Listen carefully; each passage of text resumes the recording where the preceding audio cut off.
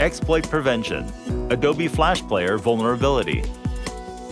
In this video, we demonstrate how our endpoint security product protects against the exploitation of vulnerability CVE 2015-8651, integer overflow in Adobe Flash Player. This vulnerability allows attackers to execute arbitrary code via unspecified vectors.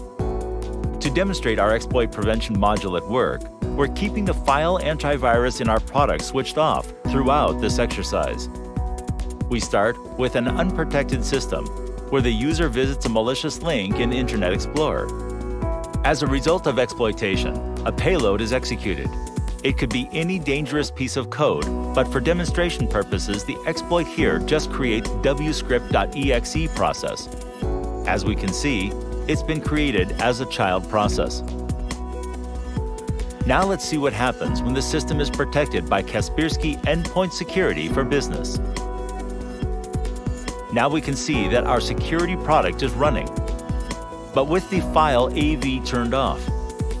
And again, the user opens Internet Explorer and tries to visit a malicious link.